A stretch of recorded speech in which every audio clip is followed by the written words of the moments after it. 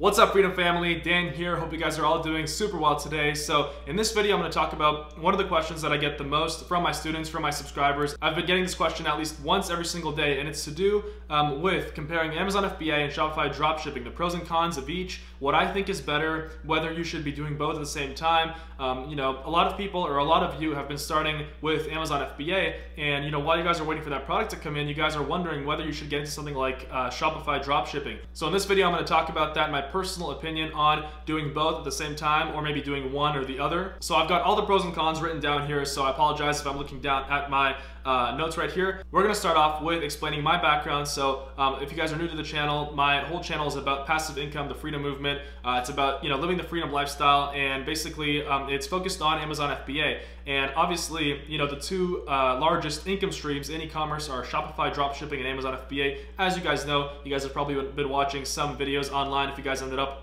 watching this video here. So let's start off with Shopify. What is Shopify dropshipping, all right? Let's start off with what is dropshipping. Some of you might not even know what dropshipping is. So basically, dropshipping is you don't hold any inventory. Let's say you're the person that's going to be running this dropshipping store. You don't hold any inventory. You find a supplier in China. There's a couple tools that you can use like Oberlo and things like that. So you basically find a Chinese supplier on AliExpress, which is a site that you can go on, and there's a bunch of products on there that you can buy in individual units. Meanwhile, if you're familiar, Alibaba.com is the same site, but you're going to have to order in bulk. So Alibaba's when you're going to order in bulk and actually use that for Amazon, and then AliExpress is the one you use for Shopify dropshipping, because the basic premise of dropshipping is that, let's say you create this website, you create the store, okay? So that's your Shopify store. And then when somebody goes on your store and they actually buy your product, you don't have to have the inventory, like you don't have to already have that product in stock. What happens is when you get an order, let's say for this pen, someone decides to buy this pen from your store, you've never seen this pen before. So what you're gonna do is you get the money from the person, and then you go on to, you find the Chinese supplier on AliExpress that sells this exact pen, and then you basically give them the shipping address of the person that bought this pen from your store. That way it completely bypasses you, and it goes from the Chinese supplier straight to your customer. So, that's the best part about dropshipping, is that you don't have to hold any inventory, and that's essentially what dropshipping is. So basically, anybody can start any kind of store anywhere. All you need is a computer and an internet connection, and from your laptop, literally you could be on the beach. I mean, there's like a ton of people around the world making millions and millions of dollars from their dropshipping stores. Usually I would say the biggest dropshipping stores are things like swimsuit brands, things like clothing brands, the ones that really have a strong social media following. Those ones are the ones that I'm talking about, the ones with like the huge Instagram accounts, with like maybe like the bikini stores and stuff like that, with like the models and all that stuff. So those stores are typically the ones that make the absolute most money using dropshipping. But it's still good in certain cases, if you want to just start out and if you want to really go out there and build a brand. So what Shopify is, Shopify is not an actual business. So Shopify, all it is the software. It's the tool that you install onto your website. So let's say you decide to open a store for, for pens, right? I don't know, it's just the first thing that came to my mind. So you decide to open a store for pens. So you're gonna call it, my name's Dan, so Dan's Luxury Pens, for example, right? So dansluxurypens.com, you buy that website, and then basically you take Shopify, you install Shopify on it. This requires you to pay the Shopify monthly fee, so it's about, I think it's like $79 a month. It's pretty low, but there is a monthly fee. All right, and I believe that the first month there's like a free trial, so I'm gonna put the link for Shopify in the description below. So you install Shopify onto it, and then using Shopify, you can actually go and then just build out a store. It's very easy. It's like drag and drop. You use a Chrome extension called Oberlo, which allows you to go and find those Chinese suppliers on AliExpress. So basically, you just copy paste it from AliExpress onto Shopify, onto your Shopify store. And yeah, so that's all it is. So essentially that's, those are all your startup costs. You don't need to buy your inventory or anything like that. The only other startup cost is actually running the paid traffic to get the customers. You start off with 0 customers. So let's get into the pros and cons of Shopify now that you know what Shopify is. So with Shopify, the pro, obviously you hold no inventory, and it's essentially those startup costs. Like I said, it's only the monthly Shopify fee plus what you have to spend on ads to get the customers. We're gonna talk about that in a second because it's very important. Number 2, and this is a big pro with Shopify that a lot of people overlook, a lot of people with not a lot of business experience, they don't understand, controlling traffic and things like that. So with Shopify, you actually own your traffic, you own your customers. What that means is that as soon as, let's say you want to get the customer's emails. As soon as you have the customer's email, that's an asset right there. An email list with 10,000 emails, you can actually sell that email list. It's like an asset on your balance sheet for your business. right? And I know that sounds complicated, but just, hear me out right here. Let's say on your Shopify store, someone goes on there and then basically, you offer them a 50% off coupon if they give their email. So, they go, they buy your thing, they leave their email. So now you got 10,000 emails. Now you got a list of 10,000 people that want to buy your stuff, and as long as you keep promoting your store, you keep providing them content and emails and things like that, keep providing value, then, they'll keep buying and they'll keep buying as long as, you're not spamming them or anything like that. So that in itself means that you control your traffic. So if you have an email list of 100,000 emails, you can literally close down that store, start another store, that's in a similar niche, and then just use those same emails. And you can also use those same emails to promote like affiliate offers and things like that. You can also actually make money from promoting other stores and other people's offers and other, things that your customers might be interested in. So that essentially is what controlling your traffic means. And on Amazon, you actually don't control your traffic. You don't own your traffic. Amazon owns your traffic. So we're going to talk about that here as soon as I get to the Amazon part. Very, very important with Shopify, your website, as long as it's up, you've got a store running, as long as you have customers, you're golden. You can't get banned. You can't get, nobody can just remove your store or anything like that. So that's the beauty. So that's the best part about controlling and owning your traffic. So another pro with Shopify is that you can actually use that email list, like I said, to go out and build out funnels and a lot of other internet marketing stuff, email campaigns, special offers, Facebook ads, social media, branding, things like that. A couple things you do on Amazon too. So essentially with Shopify, a lot more internet marketing goes in there, and there's a lot more ways to actually promote to your customers, get them to, keep buying and get them to, upsell them on things. So those are the pros with Shopify. I would say the two biggest pros are that it's low startup costs, you don't hold any inventory, and you own your traffic. So you can actually, have an asset, you have that email list, and you can basically keep promoting them, and you keep them coming back to your store. So now the cons of Shopify, and there are a lot of cons with Shopify. The number one con with Shopify, especially if you're a beginner, and you probably are a beginner if you're watching this video, you actually have to go and find your traffic. So as soon as you build out your store, it might look super pretty, it might look super nice, but nobody's actually on your store. Nobody knows about your store. You actually have to go out there and then promote your store. And how do you get customers to your store? The only way is paid traffic. So that's the best way, that's the only way, especially when you're starting out. So, typically you would run Facebook ads, maybe you could run some social media influencer campaigns, things like that. All this stuff you have to pay for, and paid traffic, so that's Facebook ads, Google AdWords, YouTube ads, is a big part of Shopify because that is how you're gonna get your customers. If you don't run those, there's no way you're gonna get people to your Shopify store. And of course, with paid traffic, you actually have to learn paid traffic. So this is a skill that you actually have to learn if you wanna learn, if you actually get any customers to go and buy your stuff on your Shopify store, right? So, Shopify is good and all because you don't have any inventory or anything like that, you control your traffic, but, a huge con where most people will fail, is the paid traffic part, because when you're starting a Shopify store, you're essentially committing yourself that you're gonna learn paid traffic. So typically you'd spend time and money learning and optimizing, Facebook ad campaigns, things like that. You have to find that winning campaign. You have to keep testing things, keep figuring things out, and just making sure that whatever you're doing is actually giving you a return on your income. So you're putting money in first without knowing how much money is going to come out, and I'm talking about the ad campaigns. And with something that you don't know, like Facebook ads, most beginners don't know Facebook ads like me. When I was first starting out, I had no idea about Facebook ads, YouTube ads, anything like that. And so for me to, when I was a beginner in your stage, I chose Amazon for that reason, because I didn't want to learn Facebook ads. I didn't want to learn YouTube ads and all that stuff, right? I'm not saying it's impossible. Of course it's possible, and it's a great skill to learn, but you're going to need some money to test those ad campaigns. You're going to need to put some money in, and you're also going to need to put some time in, and it might be a headache for a little bit until you find that winning ad campaign.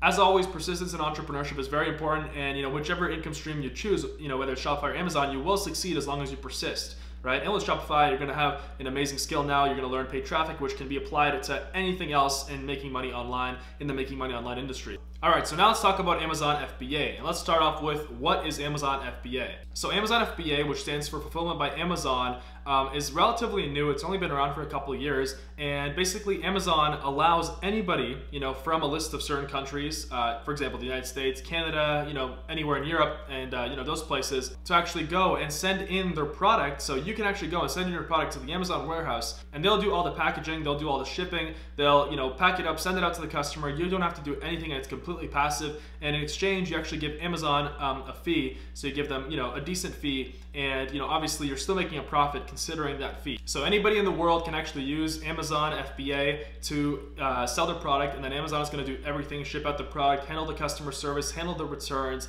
and everything like that, and you just pay them an FBA fee. So let's start off with the pros of Amazon FBA. So with Amazon, remember we talked about Shopify, you start off with 0 customers, nobody knows about your store, and you actually have to go out and basically buy customers. You have to go out and launch Facebook ads and things like that to get those customers. With Amazon FBA, there are already 310 million customers on Amazon FBA. These are active customers. And then out of those 310 million, there are 50 million Prime members. And this is based off of the numbers from January 2018. So obviously there are hundreds of millions of people searching for millions of products on Amazon. For every single kind of niche, every single kind of target market, there are customers for it. So I would say that's the #1 biggest pro with Amazon FBA. There are already a ton of customers searching for your product, and if you follow the correct product research techniques, and if you follow the correct formula, and obviously the one that I teach on this channel here, and I'm so happy that you're watching, because after this video you can go out and check out all the other great Amazon and passive income content on the channel here.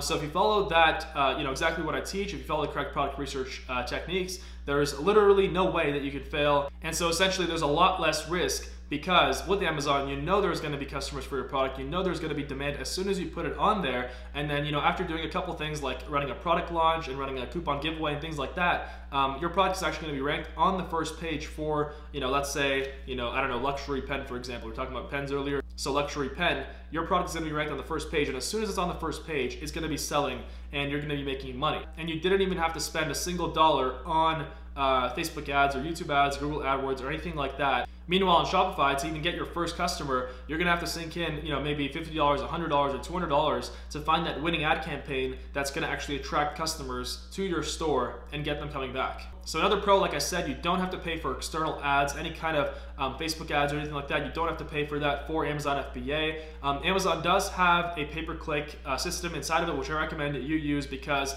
it will actually make you more money than if you don't use it, especially if you follow the correct PPC formula, which I show on my channel here. So I recommend you to use that, but it's a lot easier from my experience to learn. I'm talking about Amazon PPC, then Facebook ads and Google AdWords and things like that, because that's on a whole other level. And with Amazon FBA, another pro is that it's not a lot of work. After you've launched your product, after you filled out the bullet points, the description, the title, after you've gotten amazing pictures for your Amazon product, and you've actually launched it, it's on the first page, the only thing you have to do is wait until it's time to reorder, and then as soon as you reorder, then that's it, and you're pretty much good for a month, because you order a month in advance, for however many units you predict you're going to sell out for the next 30 days. And another pro with Amazon FBA is that a product will typically sell for a long time. So the life cycle of a product actually lasts a long time, and as long as you stay in stock, as long as you stay on the first page, which you will, if your product keeps selling, because that's what determines whether you're still on the first page or not. And as long as you're in stock, you're going to keep selling, you're going to keep making money, and it's more, I would say, of a stable income stream than Shopify for that reason, because with Shopify, you have to keep finding those winning ad campaigns. You have to keep making sure that you're throwing special offers at your customers to keep them coming back. Because with Shopify, it's such an easy barrier to entry, such a low barrier to entry, that anybody can just start their Shopify store. I can literally go on my computer right now and just start a t-shirt store or something like that. And I'm gonna have to spend time testing out different niches, testing out different products, testing out different ad campaigns, which is all possible, like I said, but requires persistence and time. And that's why I like Amazon better. So Amazon seems like it's got a lot of pros, but let's talk about the cons of Amazon. And there are cons with Amazon. So the #1 biggest con obviously is the higher startup costs. So with Amazon FBA, you're gonna have to spend about a little more than $1,000 for your initial startup inventory for your first order, because you actually have to contact the Chinese supplier on Alibaba.com. That's the site that I mentioned, which you actually buy products in bulk. And then you put your brand on it, you put your logo on it, and then basically you're gonna have to buy maybe 250 units at the beginning or 500 units at the beginning as a test order. And then if it sells well, since it's Amazon, you can just reorder 1,000 units, and then you're sure that it's gonna keep selling well. But you need to put up that money up front for startup capital. And so typically $1,000 to $1,500, maybe $2,000 if it's something more expensive to source, like an electronic item or something like that. So that's something to be aware of. So the higher startup cost is definitely a con. And #2 biggest con is you do not own your traffic. So with Amazon, Amazon owns your customers. There is no way that you can get your customers' emails. You can't really run any special kind of promotions to your customers, unless it's in a follow-up sequence, follow-up email sequence after your customers already bought it. So you can do a lot less with your customers with Amazon. Essentially with Amazon, you're learning how to use the Amazon algorithm and how to make it work to your advantage to rank your product on the first page. And that's basically all you can do. That's all you need to know. to make money. Another con with Amazon FBA is that it is harder to build a brand on Amazon because you're constantly looking for good products, and then those good products might not always be under the same niche or target market. So let's say your first product, you found some kind of a baby product, and then you're doing your product research, then you found some kind of like a tool or some kind of hardware product, right?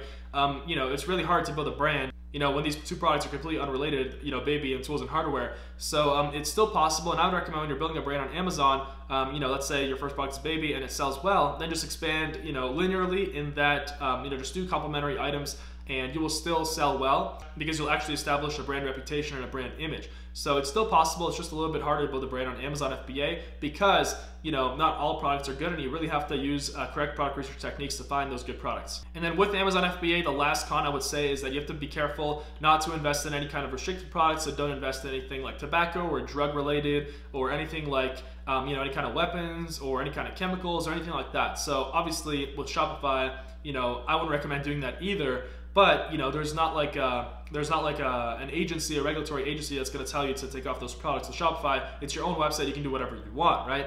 But that is another con with Amazon. You have to be careful what you're listing on there. But as long as you're searching up those restricted products, there's a restricted products list on Amazon, then you're good to go. So which one do I like better? So the one that's worked best for me, the one that actually changed my life, was definitely Amazon FBA. And because it worked so well for me, I committed to scaling it and learning it and really mastering it. That's what I've done, and that's what I've been doing for the past year. So with Shopify, I've experimented, I've tried a couple different stores, but I've really focused on Amazon FBA because it's the one that I like more. But based on this video, I'm not saying that Shopify is worse than Amazon. I'm just saying that you have to be doing different things. If you're good maybe at more of the branding aspect of things and really making your product stand out, then Amazon for sure. If you're more if you're better at like Facebook ads and internet marketing, things like that, and you're not afraid of really testing things out, testing out different niches, and maybe you don't have as much money as Amazon, then I would definitely recommend Shopify. But this comes down to one very important thing. Commit to one. Don't try to do both. A lot of people, maybe they've committed to Amazon. They've even taken my Amazon Freedom course. They're my students, and then while they're waiting for their product, they're thinking of doing Shopify as like a way to make some side income while they're waiting for Amazon. And that's just like dabbling, and that's just drifting between two income streams. And obviously, when you chase two rabbits, you catch none. It's like the famous quote by Confucius. So I stand by that quote. I think that it's super powerful. And then all the results in my life were when I've committed to one thing. So anyway, guys, I hope you guys enjoyed this video. If you guys liked it, subscribe to the channel, like the video, leave a comment, tell me what you think. Follow me on social media, Instagram and Snapchat. Links are below. I'm going to be doing some epic traveling soon, some epic vlogs coming out, and some amazing content on e-commerce, how to make money online, and passive income coming up soon, and general entrepreneurship. All right, so subscribe, and I'll see you guys soon.